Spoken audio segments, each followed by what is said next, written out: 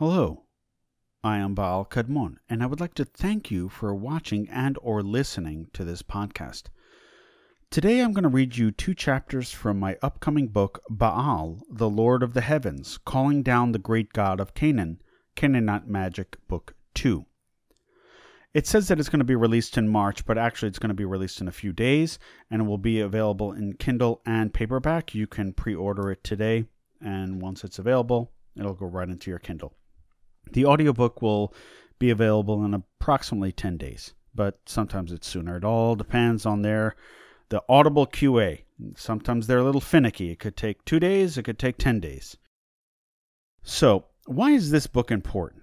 Aside from what I usually add in these books, history, a lot of history, there's going to be quite a bit here. And actually one of the chapters I'm going to read tonight is mostly history. There is a chapter there in this book that will deal with how demonologists view Baal. And many demonologists, not all, so I'm not going to, make an umbrella statement here, do not realize that many of the demons that they are calling are actually just different aspects of the god Baal. And on the surface, that seems pretty, innocuous and innocent. But it actually betrays a Christian ideology regarding Baal. And I know that is very controversial to hear, but I deal with it in the book. And if you really want to know, you'll see it right there. It's very, very prominently displayed. And I know I'm going to get a complete blowback from this, but I'm going to make my case in this book. So today I'm going to read the introduction, and I think you'll get a nice little idea of what Baal is from the introduction. But then I will get into Baal in the Old Testament. And I think that is where you're going to learn things that you may not have known before. And the reason why I say this is because there are elements there that are quite subtle. And if you don't pay attention, you won't see the connection. So I'm going to be bringing concepts from the book of Numbers all the way to the book of Chronicles, and I'm going to put them together in a way that will make sense. Because most often we read a text and then we sort of forget it because these are small details. And so when we get to a text maybe 4 or 5 books away, we forget what we read, in the book of Numbers or there, and then we don't make that connection. So this chapter on Baal in the Old Testament is going to be very interesting because I'm going to bring together ideas that, again, if you're not paying attention, you won't get it. And this is in terms of Baal's names. I think it's a very fascinating thing. When I wrote this, I was like, people are really going to like this because it's not apparent if you're not literally paying attention to every verse that you're reading. So I hope you enjoy it. I'm going to start this right now. We're going to read the introduction and Baal in the Old Testament. Enjoy. Introduction. The great Canaanite god Baal is one of the most maligned deities in Western religious history. Only Satan is considered more sinister and evil. This is sad because Baal is not evil at all, but has been done an injustice, and that is something I will be discussing in great length later in this book. Despite his falsely ascribed reputation in Western religion, Baal is a mysterious god, with qualities very similar to that of Yahweh of the Old Testament. In fact, they might be more alike than you can imagine. In general, the Canaanite pantheon is one of the most mysterious pantheons of the ancient Middle East. Because of the Western taint, no one has truly discussed Baal in a way that does not reflect this bias. Sure, there have been discussions academically, but seldom spiritually, without this weird negativity. Even other books that discuss Baal in a magical practice do so with the inherent Western bias that he is this shady, dark character with sinister motives.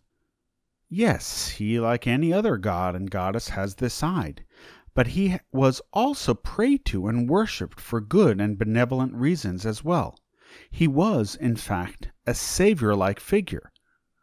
In this book, we will not only learn how to call upon this great God magically, we will also dispel the myths surrounding him. As I do with all my books, I like to discuss history. I'm a historian after all. We will cover the history of Baal, his various aspects and forms, his worship and pervasiveness in ancient biblical writings, a brief overview of the Baal cycle, why Baal is incorrectly equated with the devil and evil in the West, demonological references to Baal from the most obvious to the least and why they get it wrong. And finally, we will learn his great magic. He is very powerful, I must warn you. We have a lot to cover, so let us proceed. Baal in the Old Testament. As I indicated earlier, Baal's influence has been widespread throughout the Middle East and parts of North Africa. He is very well known within the Old Testament as being the chief nemesis of Yahweh. He was mentioned about 90 times in the Old Testament. The Baal cult was so pervasive that it served as a constant thorn in the side of the Israelites. They were constantly ensnared by the Canaanite religion in general. This was seen especially when certain Israelite kings would endorse such worship. Another reason why Baal worship held such sway was because, for the most part, early Israelites were simply breakaway Canaanites.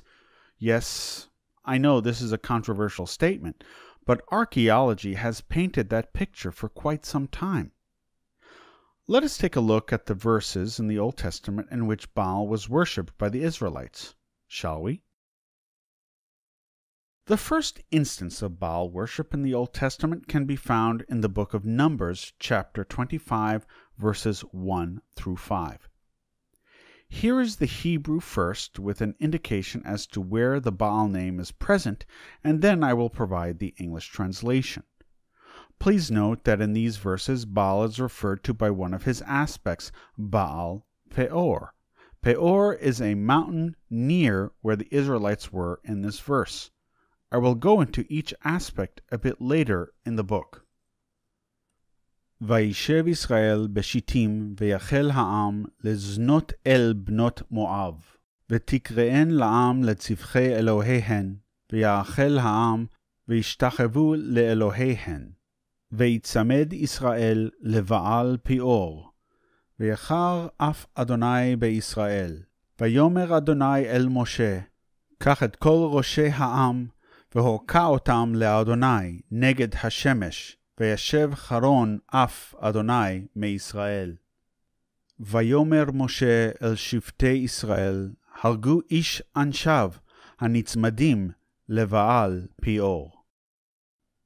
And Israel abode in Shittim, and the people began to commit harlotry with the daughters of Moab. And they called the people unto the sacrifices of their gods. The people did eat and bow down to their gods. And Israel joined himself unto the Baal Peor, and the anger of the Lord was kindled against Israel. And the Lord said unto Moses, Take all the chiefs of the people, and hang them up unto the Lord in face of the sun, that the fierce anger of the Lord may turn away from Israel. And Moses said unto the judges of Israel, Slay ye every one, his men, and they that have joined themselves into Baal Peor. As you can see, the Lord was not happy about the Israelite backslide into Baal worship. Let us take a look at a few more verses here. The ones to follow are of a similar theme and can be found in the book of Judges. As in the above example, I will first provide the Hebrew and then the English. Judges chapter 2 verse 11. ויעשו בני ישראל את הרע בעיני אדוני, ויעבדו את הבעלים.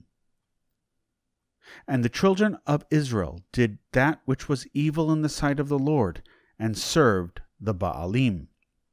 In this example, the term for Baal is Baalim, which is a plural word, so in essence they served the Baals.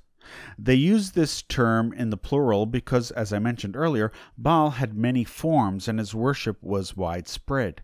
So instead of itemizing the individual locations in which Baal was worshipped, they simply lumped them all together as the Baals, whereas the last verse we find they worshiped the Baal that was in the Mount of Peor. Let's look at other ones. Judges chapter 3, verse 7. ויעשו בני ישראל את הרע בעיני אדוני, וישכחו את אדוני אלוהיהם, ויעבדו את הבעלים ואת האשרות. And the children of Israel did that which was evil unto the sight of the Lord, and forgot the Lord their God, and served the Baalim and the Asherot.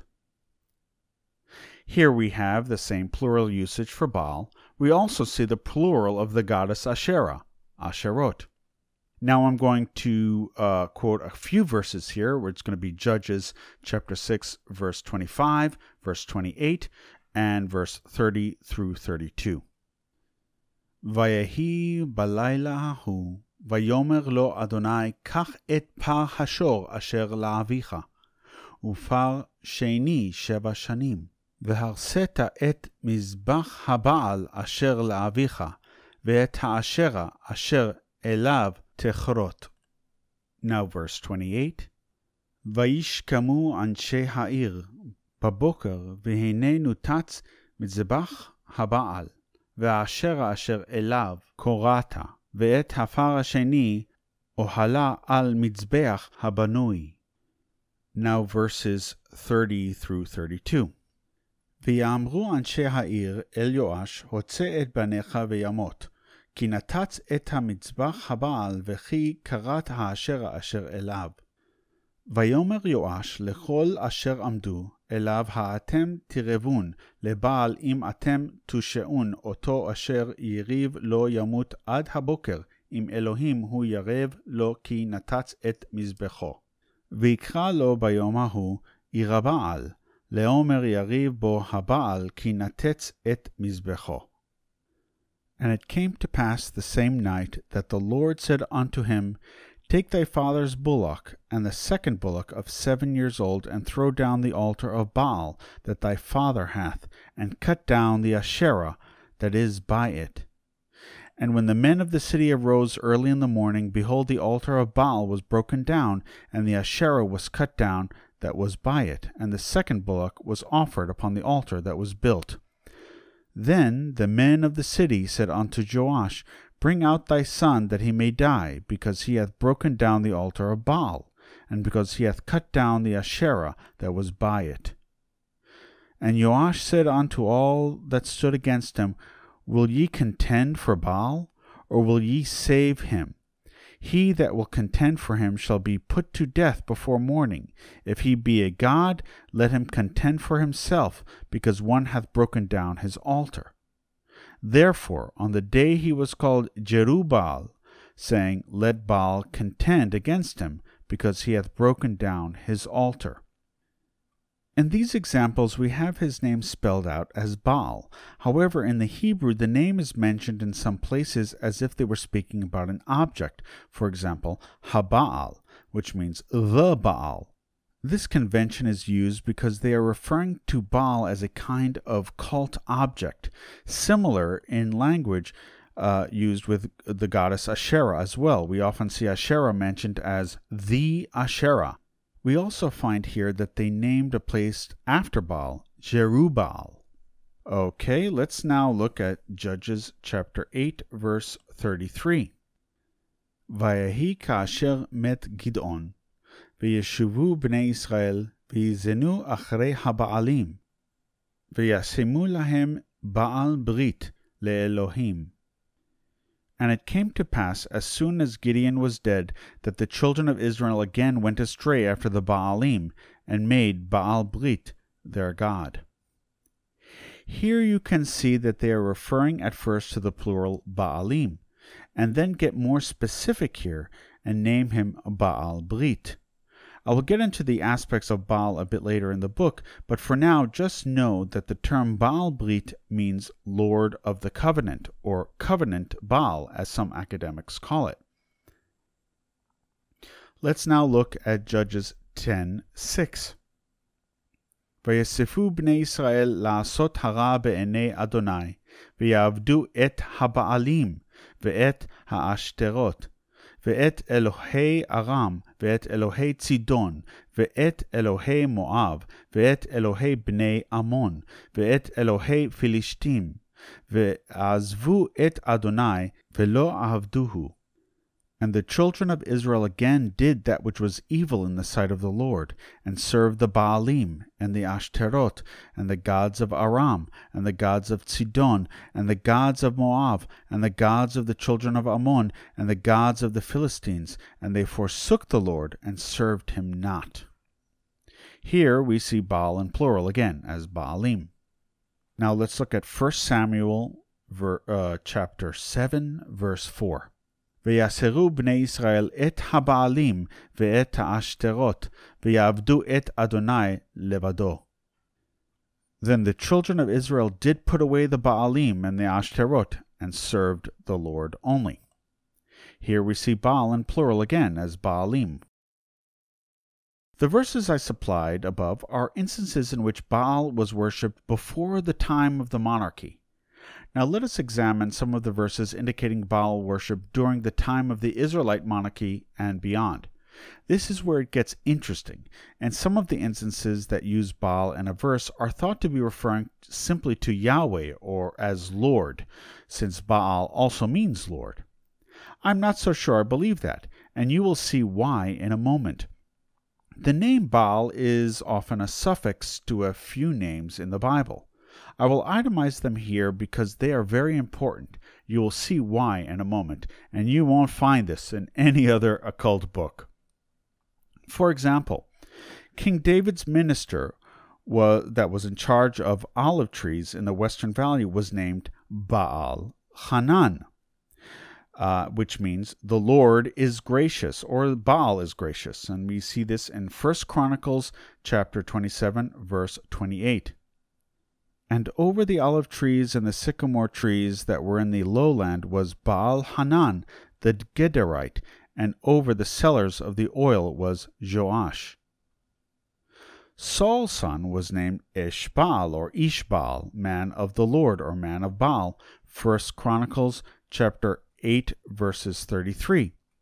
And Ner begot Kish, and Kish begot Shaul or Saul, and Saul begot Jonathan, and Malchishua, and Abinadab, and Ishbaal. Jonathan's sons bore the name of Meriv Baal, the Lord contends or fights, or Baal contends or fights, 1 Chronicles chapter 8, verse 34. And the son of Jonathan was Meriv Baal, and Meriv Baal begot Micha, or Micah. The reason I mention these names as important is because I'm illustrating that the name Baal in these names is not referring to neutral word like Lord or reference to Yahweh. I think there was an element of the old school Baal cultic influences here.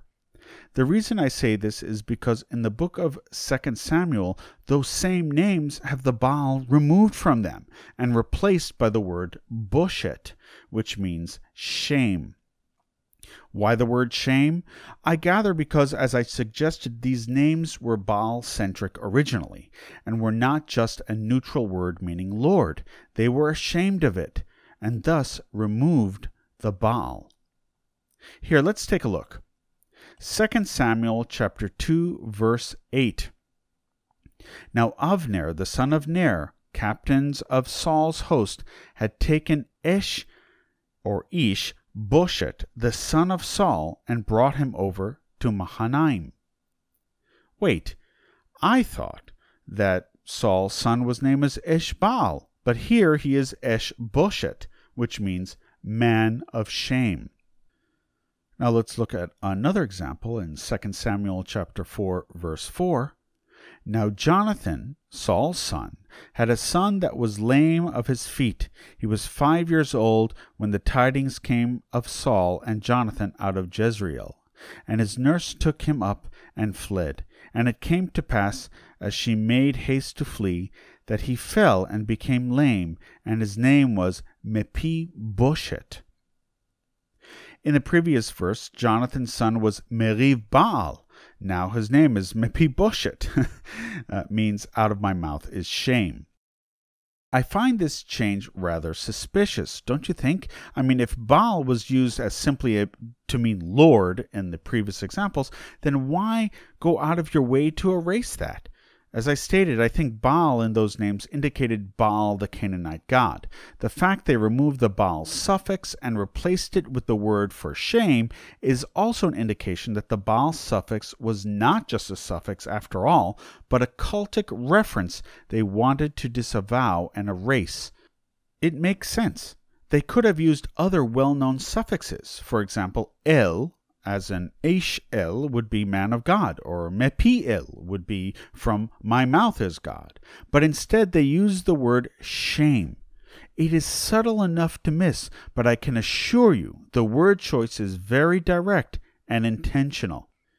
You're not going to find this in many occult books. Well, I guess because that's not what they cover. They don't really cover the history. They're just giving you these rituals, not really asking why about anything. But in this situation, I'm showing you something here that if you just read the Bible from cover to cover, unless you did this in one day and you had a perfect memory, you would remember that, wait a minute, these names just changed. But that's the whole thing. No one remembers this. You have to look back and remember, wait a minute, these names used to be something else. But then suddenly the Baal is removed from the suffix, the suffix Baal is removed. And that means something. But no one wants to deal with it, so whatever. Let's move on. During the reigns of King David and Solomon, it appears Baal worship was on the decline. But once the kingdom divided with the death of King Solomon, Baal worship emerged with a vengeance. It is during this time we find some of the more popular names for Baal, such as Beelzebub or Baal-zephon, for example. Let us take a quick look. First, we will discuss how Baal worship took off in the kingdom of Israel, and then we will discuss how it entered the kingdom of Judah. Remember, after Solomon, the Israelites were no longer united. They split into the kingdom of Israel and the kingdom of Judah. Enter King Ahab, or in Hebrew is Ahav, and his notorious wife Jezebel, whose name is rather interesting. Some scholars suggest that her name was simply a shortened version of the name Baal-zephon, which means Baal exalted. Although this theory has not been proven, it would certainly make sense since she was the most vocal advocate for the Baal cult. And it helps the theory that her father's name was Et Baal, which means with Baal or to Baal. But I digress. In 1 Kings chapter 16, verses 30 through 31, we find the formal institutionalization of Baal worship by King Ahab and Jezebel. And Ahab the son of Omri did that which was evil in the sight of the Lord, above all that were before him. And it came to pass, as if he had been a light thing for him to walk in the sins of Jeroboam and son of Nebat, that he took to the wife Jezebel, the daughter of Et-Baal, king of the Sidonians, and went and served Baal and worshipped him. Those verses speak for themselves. This development was clearly not a good thing for those who believed in Yahweh. During this time, those who did not worship Baal were persecuted and killed. It was at this point things got desperate. As we progress into the book of 1 Kings, we find Elijah and the epic showdown with the priests of Baal. If you recall, I asked you to remember that Baal is a fertility and storm god. This fact will add a level of context to the verses we will cover now. Back to Elijah and the priests. God and Elijah have had it with the persecution of the Israelites for not worshiping Baal. Elijah wanted to prove that the priests of Baal, that his God, Yahweh, was mightier than Baal. Let us take a look at the verses. First we have Elijah telling King Ahab or Ahav that God has decreed that there would be a drought upon the land. 1 Kings chapter 17 verse 1. And Elijah the Tishbite, who was of the settlers of Gilead, said unto Ahab, As the Lord, the God of Israel, liveth, before whom I stand, there shall not be dew nor rain these years, but according to my word. This is important, for all the things Yahweh could have brought onto this land, a plague, storms, and such, he decided to bring drought. This was a strategic move. This was a strategic curse. Baal, as I said, is the god of fertility, and of course the rains bring fertility upon the land. What better way to humiliate the worshippers of Baal than to bring a drought at the very time Baal is expected to provide rain? In the Baal cycle, drought is a sign of the death of Baal. Nicely played, Yahweh. Nicely played. The story quickly escalates, and Elijah finds himself cornered on Mount Carmel by 450 priests of Baal. Let us read the story in English to save time. I will get back to showing the Hebrew in a moment. 1 Kings chapter 18, verses 20 through 40. So Ahab sent word throughout Israel and assembled the prophets on Mount Carmel. Elijah went before the people and said, How long will you waver between the two opinions? If the Lord is God, follow him. But if Baal is God, follow him. But the people said nothing. Then Elijah said to them, I am the only one of the Lord's prophets left, but Baal has 450 prophets. Get 2 bulls for us. Let Baal's prophets choose one for themselves, and let them cut it into pieces and put it into the wood, but not set fire to it. I will prepare the other bull and put it on wood, but not set fire to it. Then you call on the name of your God, and I will call on the name of the Lord, the God who answers by fire. He is God. Then all the people said, What you say is good. Elijah said to the prophets of Baal, Choose one of the bulls and prepare it first. Since there are so many of you, call on the name of your God, but do not light the fire. So they took the bull given them and prepared it. Then they called on the name of Baal from the morning till noon. Baal, answer us, they shouted. But there was no response. No one answered, and they danced around the altar they had made. At noon Elijah began to taunt them. Shout louder, he said. Surely he is God. Perhaps he is deep in thought, or busy, or traveling. Maybe he is sleeping and must be awakened. So they shouted louder and slashed themselves with swords and spears, as was their custom, until their blood flowed. Midday passed, and they continued their frantic prophesying until the time for the evening sacrifice. But there was no response. No one answered. No one paid attention. Then Elijah said to all the people, Come here to me. They came to him, and he repaired the altar of the Lord, which had been torn down. Elijah took 12 stones, one for each of the tribes descended from Jacob, to whom the word of the Lord came, saying, Your name shall be Israel. With the stones he built an altar in the name of the Lord, and he dug a trench around it large enough to hold the seed. He arranged the wood, cut the bull into pieces, and laid it on the wood. Then he said to them, Fill 4 large jars with water, and pour it on the offering and on the wood. Do it again, he said, and they did it again. Do it a 3rd time, he ordered, and they did it a 3rd time. The water ran down around the altar and even filled the trench. At the time of the sacrifice, the prophet Elijah stepped forward and prayed, Lord, the God of Abraham, Isaac, and Israel, let it be known today that you are God in Israel, and that I am your servant, and have done all these things at your command. Answer me, Lord, answer me, so these people will know that you, Lord, are God, and that you are turning their hearts back again. Then the fire of the Lord fell and burned up the sacrifice. The wood, the stones, and the soil all licked up the water and the trench. When all the people saw this, they fell prostrate and cried, The Lord, He is God. The Lord, He is God. Then Elijah commanded them, "Seize the prophets of Baal. Don't let anyone get away." They seized them, and Elijah had them brought down to Kishon Valley and slaughtered there. Well, suffice it to say, that was not a good day for the followers of Baal. This event was truly a devastating blow to the Baal movement. But of course, it did not end Baal worship. There are a few more instances, but I think you get the picture. Baal was an irresistible force for the Israelites, and they constantly backslide into Baal worship.